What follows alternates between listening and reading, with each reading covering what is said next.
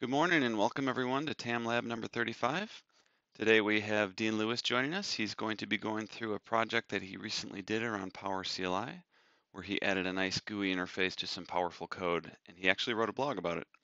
So we'll be doing some interesting things like cloning a VM and setting up some DHCP reservations, things like that. So we're super excited to have Dean presenting here today, so thanks for joining, Dean.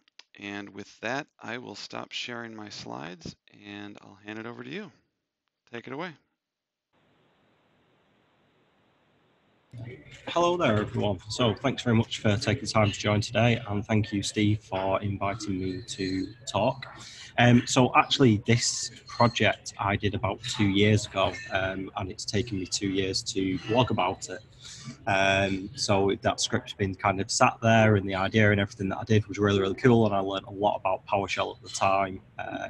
And I'm going to take you kind of through some of that today. And the other great thing, I guess, for a lot of people, I don't know what the coding skills are like by the people that have joined already, but I'm not a PowerShell expert. I am still just an amateur at this. So I've kind of muddled my way along, learned quite a bit, and then thought I'd share it via a blog post to the world. So a quick background, what was the project I was working on? So I was working with a company that provided software as a service environment to their customers. It was a dedicated VMware environment which hosted their three-tier SaaS web application platform. And the need for the scripting came out of the fact that they were using an old Unix operating system for the application layer. And one of the very interesting things about that was the OS would actually kernel panic if it detected a new CPU architecture. It just didn't like it. And there was also, because you can imagine, the OS that we were using was very, very old. This was a very, very niche software as a service environment. And there was no VMware tool support either. And the solution that I designed also included a DR element. So everyone likes a good visual. So a quick overview of the background and the architecture of this application. It was their clients would actually connect over a dedicated VPN link or a direct connection into the data center where this platform was hosted, and then a dedicated connection fail over into the DR platform. We'd use Cloudflare as the DNS for the web services so that we could point everyone to the correct web servers. And if for whatever reason, if they hit the second web server in the DR, we just put a redirect on there so it'd force you over to the correct web server. In this environment, typically, like any infrastructure services, we have DNS and DHCP, and we have a firewall sat there as well. The DNS and the DHCP will become a little bit more, a little bit clearer to everyone in a moment. And then when we get down to the application itself, for each customer deployment, we would deploy an application server and a database server. The great thing was the database server could actually be a newer operating system. So for DR purposes, we just used DB replication within MongoDB to replicate between an online database server in production over to DR. But when we came back to this application server, this was the real problematic piece. So here we used Nimble storage, and we used the Nimble storage replication to replicate the volume where that application server sat, and then we used SRM to do the orchestration of failover if we needed it in a DR event. So this presented us with a couple of interesting problems. We were unable, when we were automating the deployment of the VMs at the application level, to go in and configure static IP addresses for that particular virtual machine. We had to rely on DHCP. So we deployed 2 DHCP servers in their in kind of the infrastructure services area in these kind of DMZ type areas that we set up. And as part of the deployment, we had to provide a DHCP address to an application server that we know, and then replicate that scope and that setting over into the DR environment. Because as you probably know with SRM, only the VMX file gets registered. So the actual virtual machine kind of sits there in this stale state before it's been brought up. And again, because we don't have any options with VMware tools, when we bring that VM up using SRM, we don't have the ability to, on the fly, reconfigure a static IP address. So again, we'd have to rely on DHCP at the DR side to provide the application server a known IP address, because again, there was security set up on the database servers to only access connections from certain IP addresses, i.e. the customer environment they were deployed in, it would only accept requests from the application server from that customer environment. So realistically, the scripting that I'm going to talk about today only focuses on the application level at both sites. And again, when we clone and deploy the virtual machine, we're only deploying it at the production site, and then we're using the Nimble storage-based replication and the SRM piece to take care of the DR on the DR site. So just to recap, the goal was the ability to clone a virtual machine. We had to make non-standard configuration changes to the virtual machine. So that was the CPU ID changes to mask the fact that this was running on newer Cisco UCS hardware. So we'd mask it so the virtual machine would boot up and think it has an Intel CPU from around the 2007 era. We're not really going to cover that too much in this particular presentation, but if you do want to check out the blog post in the links from Steve, then you can kind of see a little bit more detail around that. We need to set up some DHCP reservations, and then kind of one of the really key things here is the tooling would have to be simple for a developer team to use, because I was handing this back off to my customer and they would carry on building their customer environments. And typically the majority of the people who worked at this business were all developers, and they didn't really have a great knowledge or understanding of VMware, so I had to find a way to make it simple for them.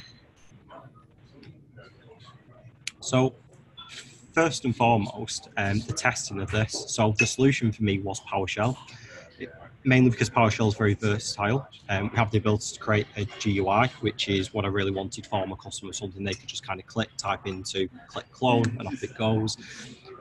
We could write error checking and basic checks into that script, and it was also something that I was the most comfortable with. And the other thing as well is PowerShell's free. Quite a lot of people that I speak to about this particular solution do ask me why not use something like vRealize Orchestrator at the time. vRealize Orchestrator would have been compatible, and we could have adapted the solution to that.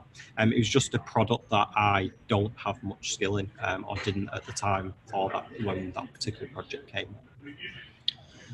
So first and foremost, I had the idea in my head of what I needed to do and what I needed to achieve. I needed to prove it would actually work. So I just created a basic script that would grab my VM, clone it. It was very manual. There was no GUI, but essentially I wanted to find the issues that would come up during these operations, check the handling, and also as well, I was building 4 or 5 different environments at the time as well. So then I was piping in, from an Excel spreadsheet or a CSV file instead into the script. So it was still staying very versatile for me. I found some particularly unique features of the version of PowerCLI that we used at the time. So in the older version of PowerCLI, the clone command expected the input of a particular host to clone to, and it threw me a nice error every time I'd point it at a cluster and hope that DRS would just select a host to deploy the virtual machine onto. So that then meant that in the GUI, I had to give the option of selecting a particular host. And when we edited the VMX file in flight, it wasn't possible. We couldn't just kind of do that by connecting to the data store through PowerCLI and then editing the raw VMX file itself. We had to download that VMX file to the local machine where we'd be running the script, edit the file, so we were using regex to do that, and then we'd re-upload it to the data store. Because we were doing this before the virtual machine was first powered on within VMware, it also meant that we didn't need to re-register the VMX file within vSphere as well, which was very handy.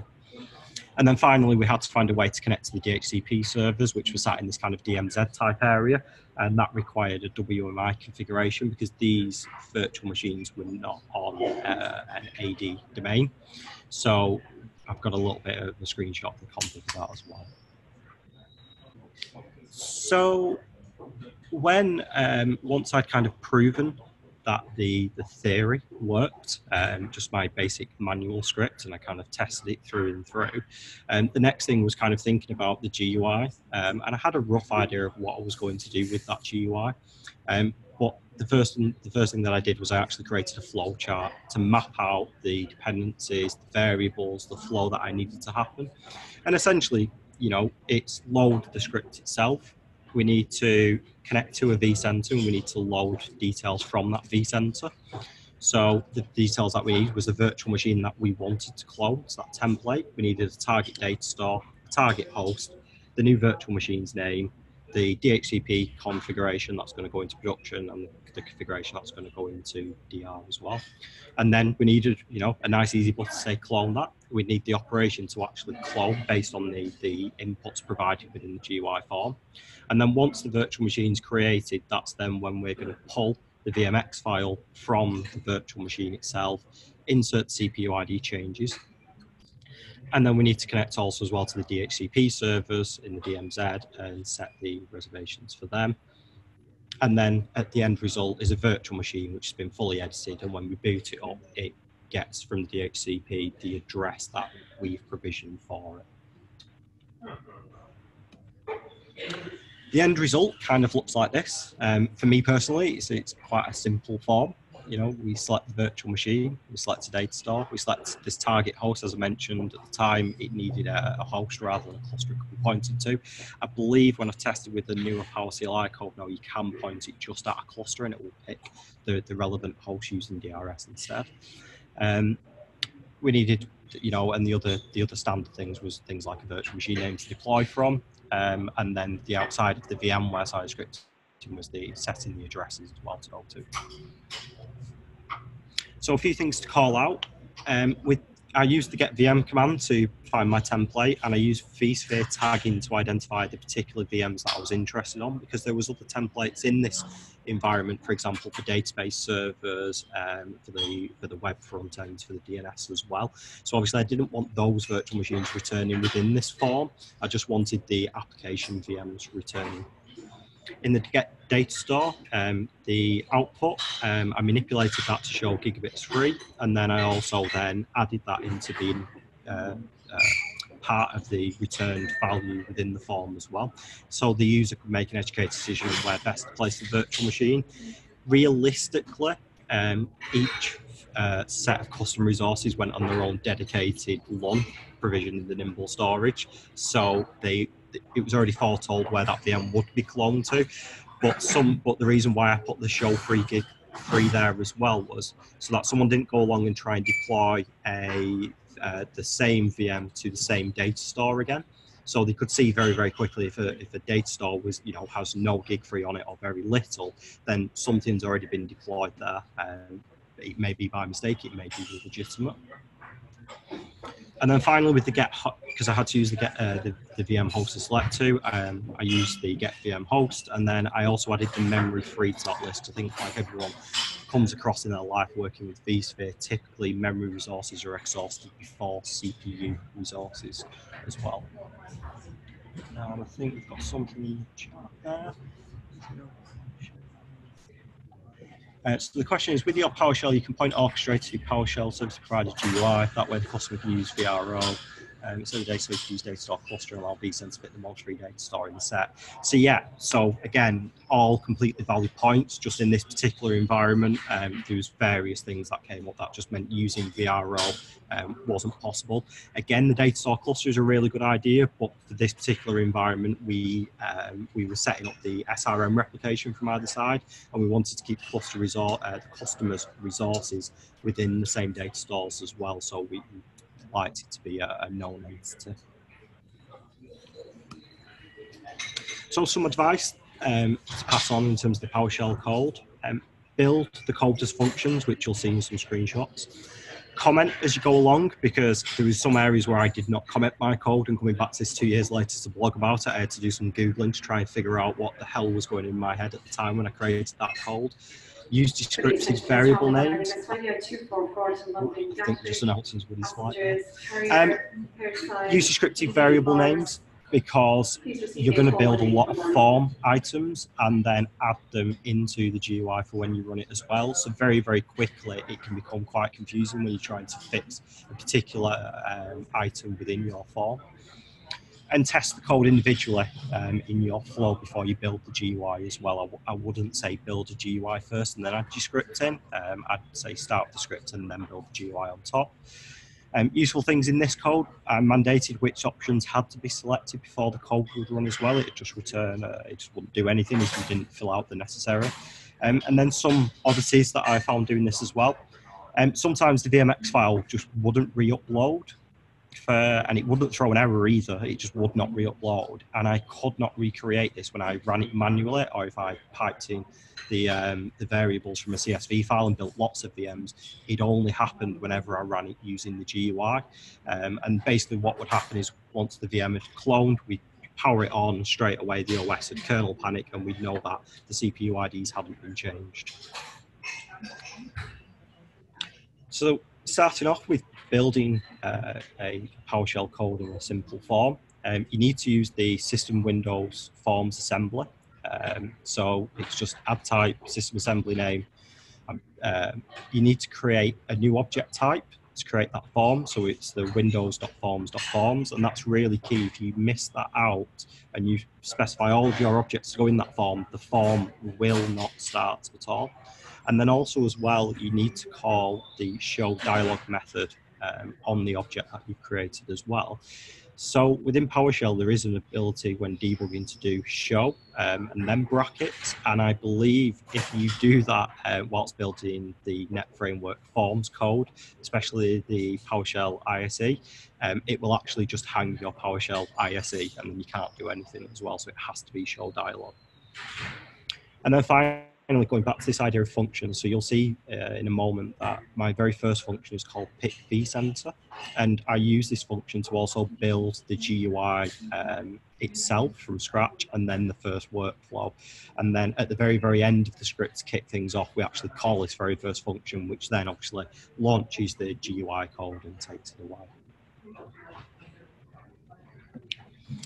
So at the very, very start of the pick vCenter, so what I've highlighted in the yellow there is where we're defining the GUI objects itself.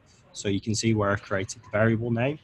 And then from here, we've got lots of options available. And at the end of the slides, there's a link to Microsoft's website where you can see what all these options are. So I didn't change things like font or text color or anything like that. I just left it really, really simple. But obviously, location of where something actually is on the form itself is quite important. The size, and then the actual text of the label or how we're inputting particular objects as well. And then we have to use something called controls, which then say what happens with the GUI objects that we've created. And typically when you're building the GUI, it's going to be controls.add, and then you're going to pipe in your variable there as well in between the brackets, and that adds the object to the form. And then you can see down here at the bottom, this is where I've built the main form itself and then told it to show that form when we run the code as well. And as you can see here, and I never realized this until I was putting this slideshow together, I didn't actually build the form in this code until 4 options down, 4 lots of variables down even. So kind of that placement doesn't matter too much, but it will matter, for example, if you specify lots of functions first, but don't build, the GUI code until you've run all of them functions. You do have to think about that logically, building that GUI form itself up front. And then at the very end of my form, I imported the modules and the Windows Forms assembly. I then built the objects against those assemblies. So basically building the variables, say we're going to have against this variable, there's a new object of a form, and the form type is form, list box, text box. Very, very simple in this particular case. And then once all of this is built, we then pick the vCenter, and then that starts to build the objects against those variables. If you don't specify this before you pick that first function where you then specify the settings of your GUI objects, you will start to have a lot of failures. Connecting to the servers in my DMZ, with DHCP, when you install it on a Windows server, there are no remote PowerShell commands to control the DHCP server. So that meant I had to remotely command the DHCP server itself. So I used the invoke command PowerShell. And this requires WIMI configuration on the scripts host server and on the target server as well. So very, very simple with these 2 lines. You can't append IP addresses to the trusted host lists. So you have to specify this line every time, even if you're just going to update it with 1 additional IP address as well. And then finally as well, I've got a screenshot of this later on. we use in script block the variable $ using and then colon, and this allows us to pass variables from our main global script into the script that runs locally within the session as well. And that was very, very key to take the IP addresses which I'm specifying on my local machine where I'm running the script from. How do I then pass that IP address into the target server which I'm remote controlling? And then finally as well, we had to connect somewhere in credentials, and these servers weren't on a domain at all, so we couldn't do pass-through credentials. So I created a secure password, converted into a secure string my actual password. So, VMware One Bang here, as we like to use in the hands-on labs. Then pipe that into an object called myCrebs. And then what I actually did here is I took that variable and I exported it to an XML file. So this XML file now just contains a secure string of random numbers and letters, and I can use that XML file as my credentials option when I use the invoke command. Hey, real quick, as far as the credentials file there, when you gave this to your customer, did you essentially have a service account to do this, or did every user have their own credential file? So because this server was standalone on its own off the network, it was just one user that we set up on this server, which then had access to do DHCP locally, because bear in mind everything was local authentication on the server as well. And then the XML file itself, you could only run the script from one particular server within the environment. Got it. VMs. So then what we did was we just encrypted that XML file against the local certificate on the Windows server that the script ran from. Awesome. So if, for Thank example, you. yeah.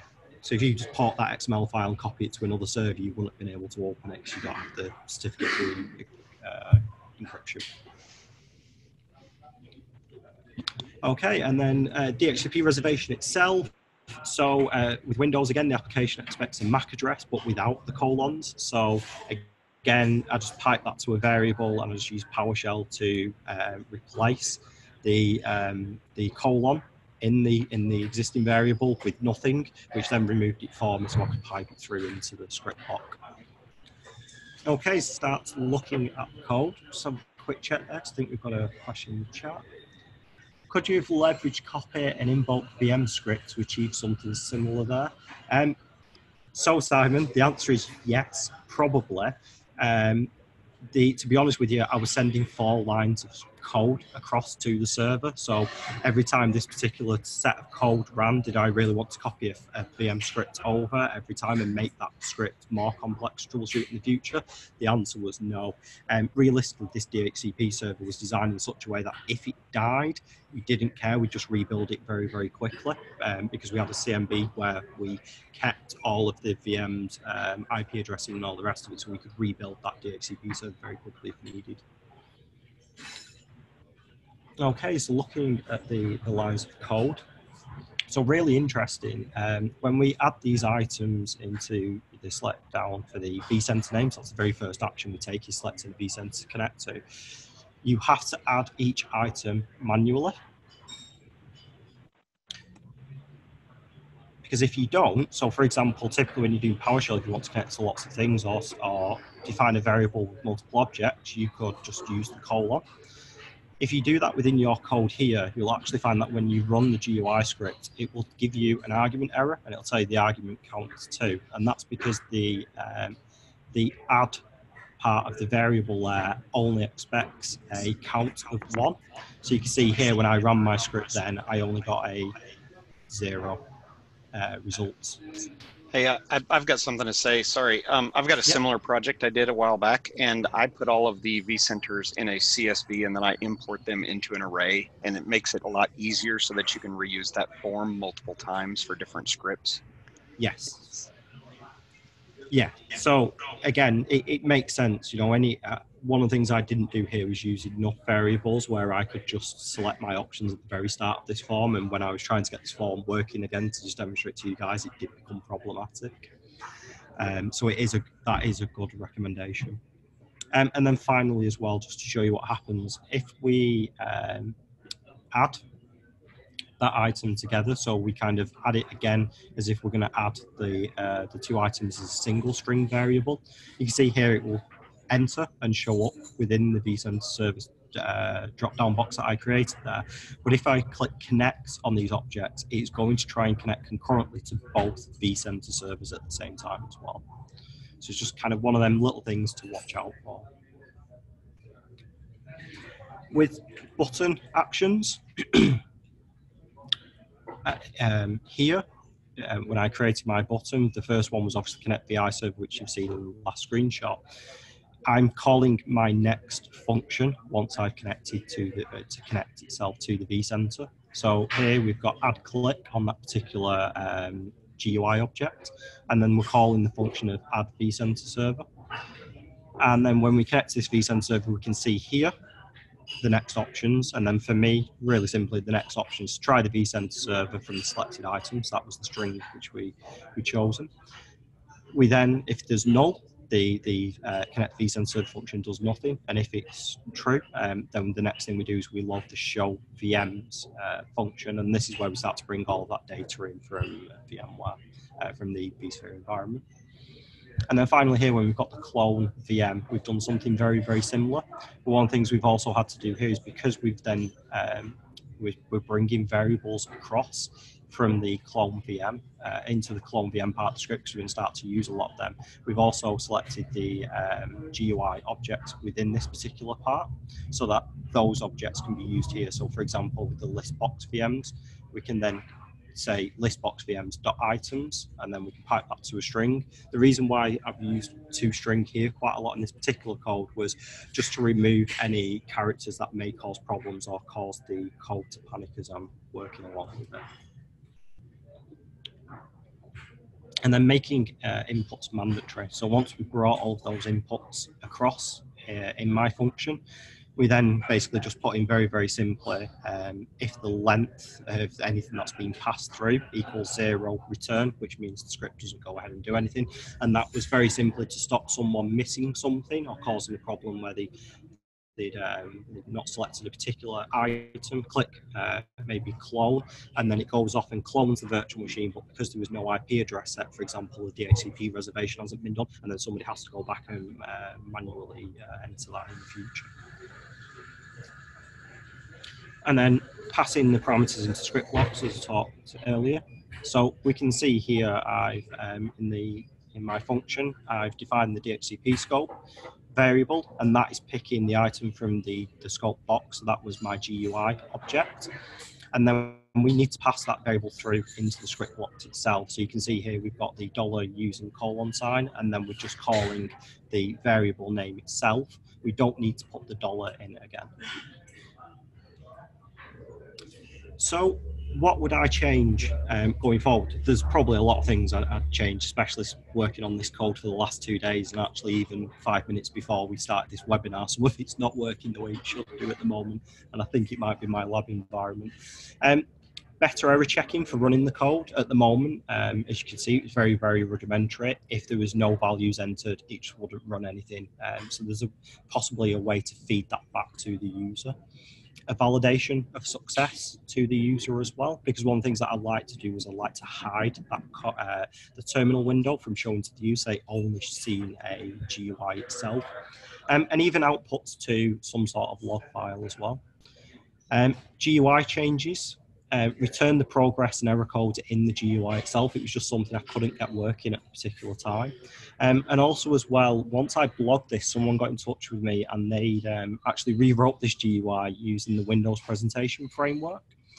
So Windows presentation framework is not something I've personally looked to in depth, but I've done a quick slide on it as well. So here we're talking predominantly about using forms. Forms is based on .NET and is considered the old way of building GUIs, but it's simple to use because of the control method. So control, add a button, add a text box, a list box, how do you specify the values and so forth. But the performance is quite slow, and that's probably something we're going to see in a moment when I run this script.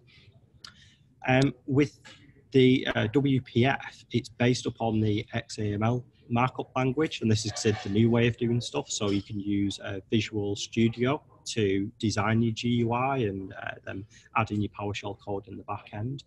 but it is very complex to use. But with that complexity, it does bring you the ability to be more extensible with them UI designs. You will see when I load this form up, it does look like, you know, you've gone back to the days of Windows 98. And then the final thing, I think one of the things, especially if you building very, very complex scripts, GUIs return a lot of value data that, especially if it needs manipulating as well in flight as it's passed on, then the performance of WPF predominantly is going to be faster as well. So I will move over into the lab environment and I will do some demonstrations. And I think I'm running ahead of time to when I practice this as well, which is good news.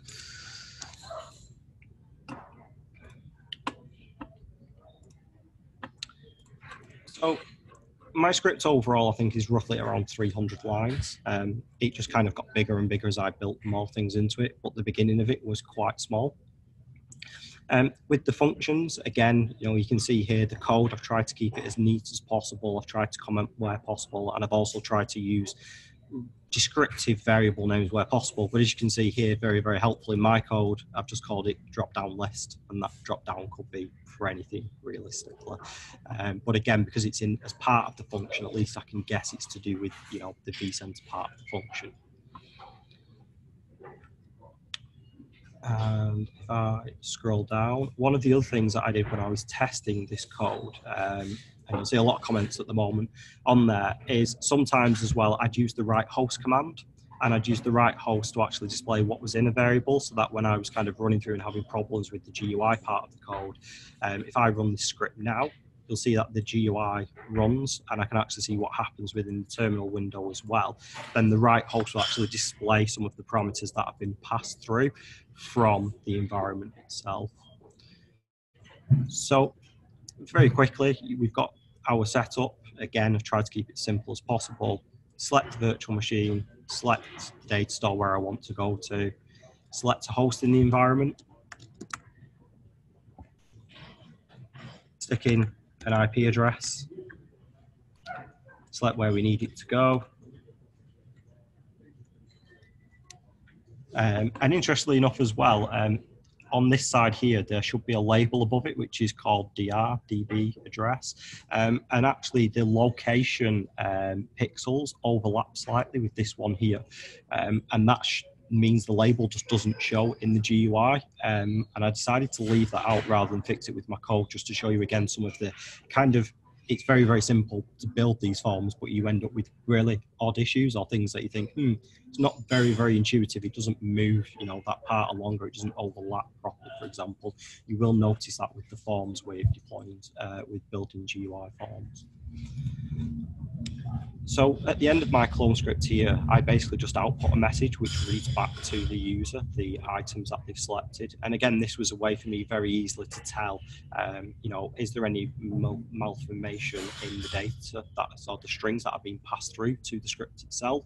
But one of the things that doesn't come back at all in this script is the error codes that happen in the background here. So you can see here at the moment, there are some things where I've not filled out everything in the code. So it's telling me now that I've got null values being passed through to the DHCP service, for example. And these just don't show up into the code whatsoever. Now, real quick, is that by design? You don't want those to show up in there? So what I would like to do going forward, if I built this and I carried on working with that particular customer, is I would have wrote some code in there to catch those errors, and then maybe do a write host which writes something very nicely like there has been no IP address provided. Sure. Because showing, you know, something, you know, showing an exception for this value is null. Again, although it was predominantly developers working with this, they may still not understand what that code is referencing. That's fair. So when the developers actually logged onto the server themselves, they only had a PowerShell, a shortcut to the PowerShell code, because again, I wanted to make it really, really simple. So all we were doing with the shortcut here was calling Windows PowerShell as the shortcut. So we're loading Windows PowerShell. We're bypassing the execution policy just in case it got in the way here, and then we're piping it to the particular file to run. So the first time I delivered it to the user, we ended up with this.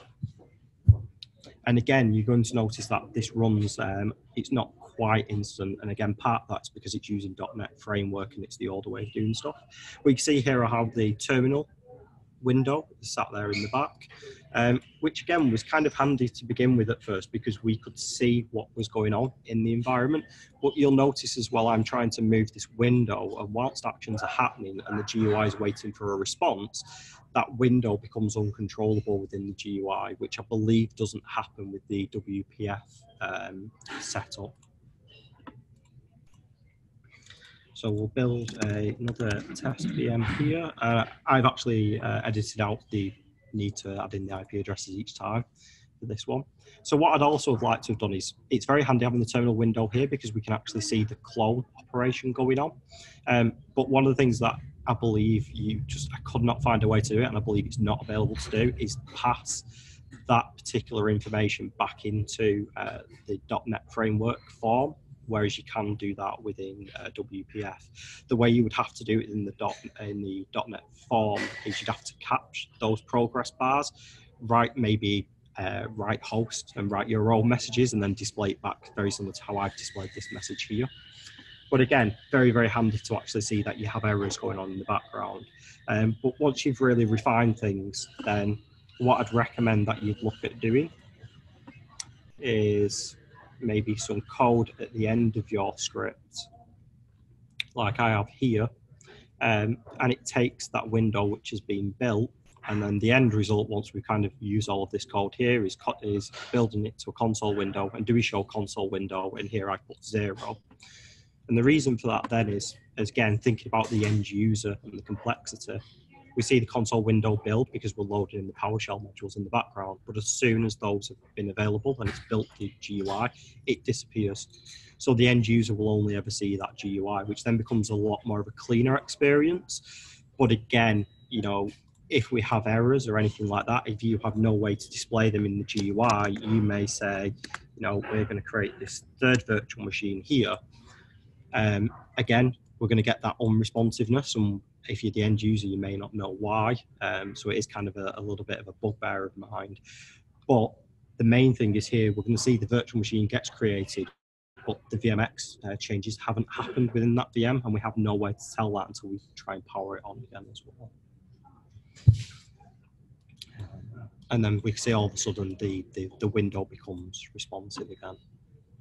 And then just to show you the vCenter side to kind of wrap it all up, you can see here I've built my 3 VMs. They didn't take long. I purposely used Tiny Linux VM, so the clone operations were quite quick for the demonstrations as well. And that realistically kind of sums it up for everything that I put together for you guys today. As I said, I am not a PowerShell expert in any such way. I'm just kind of a tinkerer, and I had an idea. And, you know, I had a lot of help at the time as well with someone that I worked with who was more open with PowerShell at the time.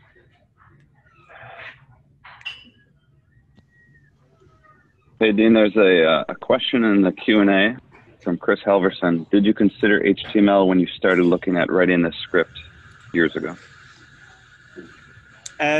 We did, and it came down to 2 things. I was working in an IT consultancy firm, and there was also that piece that if I'm working on another customer site and this particular customer is trying to deploy VMs and that script doesn't work, who troubleshoots it and who fixes it?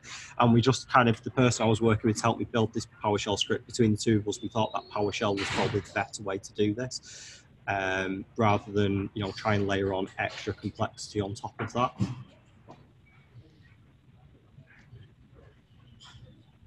All I was meaning was more the where you, instead of using forms, use an HTML window to display this stuff instead of using a forms. That's all. Oh, yeah.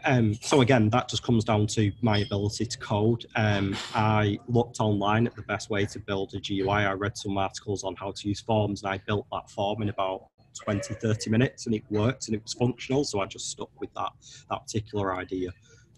Like I say, I think nowadays I would go down the WPF route because it's using the XML markup language. Yeah, I would add, I have a customer who's actually going down a very similar path. You know, he's, the contact there, he's very capable within PowerShell and he likes to live within that world. And so they're trying to automate a number of things. And so rather than even use Orchestrator or something else, he's preferring to use PowerShell. So this is kind of interesting, just to see and relate to, why you picked PowerShell and what you're doing with it. It seems it could be more common than we think. Yeah, and again, the VRO piece, again, part of it, again, comes to my experience 2 years ago. As a company, we didn't do a lot of this type of thing for customers. It was very, very niche for this particular customer. The whole reason why it came out, it was mainly because we had to change that CPU ID, because otherwise, if we didn't have to do that, we could have just right-clicked, clone VM, and someone could have gone to put the IP address in a DHCP server. It doesn't take too long, realistically. The reason why we created that script was because we couldn't and didn't have time to teach the developers how to download VMX file, how to edit it, and the fact that obviously if you, for example, leave a carriage return in a VMX file and upload it to VMware, if VMware is not expecting that carriage return within the VMX file, that VM would not boot, it shows corrupted. So there was loads of things around that we had to kind of think around, what do we do for the end user that's best for them? And this was it for us. So yeah, it worked. And like I say, the other side of it as well is we had to support this going forward, even though we weren't really going to touch it on a day-to-day basis. So if someone rang us up and said, oh, your code's not deploying VMs today, I had to have people on my team who were skilled to look at PowerShell and then could at least maybe not use the GUI, but break the PowerShell down and then run the commands manually to see where it was failing.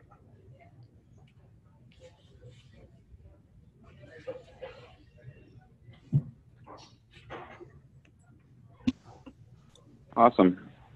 Any other questions from anyone or feedback, comments?